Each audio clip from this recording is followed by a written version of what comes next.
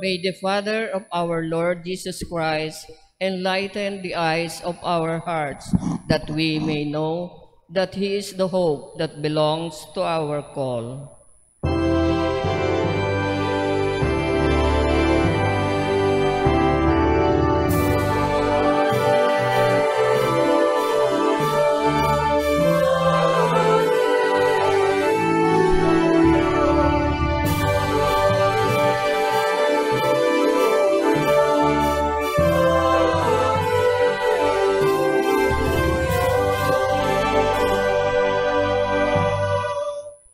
The Lord be with you. And with your spirit. A reading from the Holy Gospel according to Mark. Glory to you, O Lord. As Jesus was passing through a field of grain on the Sabbath, his disciples began to make a path while picking the heads of the grain. At this, the Pharisees said to him, "Look, why are they doing what is unlawful on the Sabbath?" He said to them, "Have you never read what David did when he was in need and he and his companions were hungry? How he went into the house of God when Abiathar was high priest and ate the bread of offering that only the priests could lawfully eat, and shared it with his companions. Then he said to them, the Sabbath was made for man, not man for the Sabbath. That is why the Son of Man is Lord even of the Sabbath." My dear friends, the Gospel of the Lord. Praise to you, Lord Jesus Christ. Please be seated. Today's Gospel presents to us another confrontation between Jesus and the Pharisees. We have here another argumentative conflict between Jesus and the Pharisees on the issue of the law and the role of law in the lives of the people. The Pharisees accused the disciples of our Lord for violating the Sabbath law. It was forbidden that on the day of Sabbath anyone should work. And here they go, the disciples of the Lord, picking grains of corn on the path, on their way, that took notice, that the Pharisees took notice of, because it was really forbidden. So what did they say? Look, why are they doing what is unlawful on the Sabbath? And then here the Lord answered them. First, by citing what happened in the Old Testament. In the Hebrew Testament, it was recounted that David allowed it.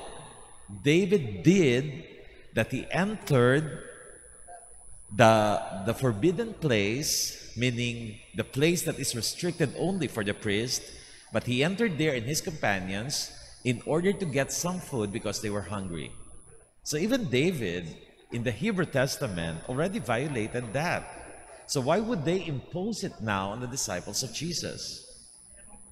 And then he continued to highlight two principles that are very important so that we can have a good understanding of law and the role it has in the lives of man. He said, first, that the Sabbath was made for man and not man for the Sabbath, which means that any law should be at the service of man. Any law should always promote, safeguard, and protect the welfare of man. No law should be made that it becomes the end of man. The end of man is always that he may reach his perfection, that he may be a loving person in the end. So any law that is made, any law that is promulgated, must work towards that direction of promoting the full potential of man, that man in the end may grow in love. That is the role of law. It's not the other way around. that man is created so that he may observe the law. That cannot be. Man was never created in order that he may be able to complete the law only. That is not the goal of our life here on earth. That we were created simply because the Lord wants us to fulfill every detail of the law? No. The law must work at the service of man, and not the other way around, that man is at the service of law. My dear friends, in this first principle, we realize that any law that we make, any rules that we implement, any norms that we create, must really be promotive of love. Because the perfection of man is love. If man is already loving, then he doesn't need any law. Because law must serve in order that man may learn how to completely love, to fully love. And if he is doing it already, exercising it already, then no law is ever needed in his life. So when we create norms in our family, when we create norms in our community, when we create rules in our society, let all this be made out of love, so that man may be moved towards his perfection of loving. But secondly, it was highlighted also to us that the Son of Man is Lord even of the Sabbath, meaning the master of all laws is no less than God. There can never be other person superior than God. So God knows all of this, but more than that, God is already perfect. He is the master of the law precisely because he will never violate any law, because God is love. God is already perfect. So how come he would violate any law? That is why he is the Lord even of the Sabbath. He is the Lord even of the laws, because he is already the perfection of what the laws promote. If that is the case, then man should imitate such kind of perfection of God. We should imitate to become loving people as our God is a loving God. And if love is already existing, then man has reached already his perfection. Two things. Never create law that will not promote love.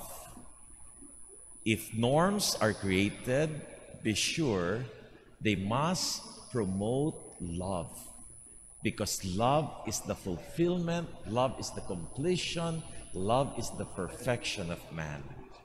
But secondly, see to it that God is above all these laws and norms, because God is already love.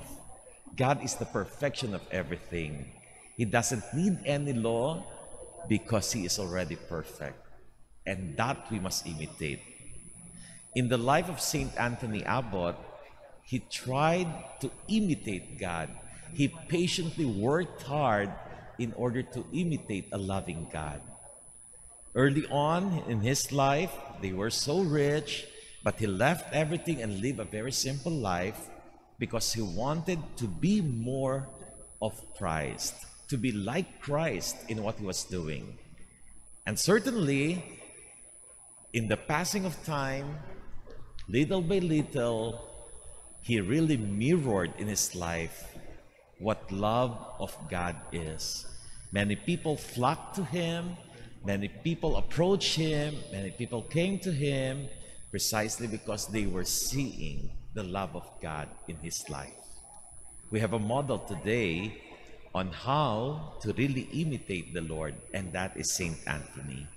He lived a very simple life and a quiet life as well, but all of this moved towards wanting to love the Lord and his neighbor. Let us ask the intercession of Saint Anthony that also will be our goal in this life, that we work towards perfection of life, which is love. Amen.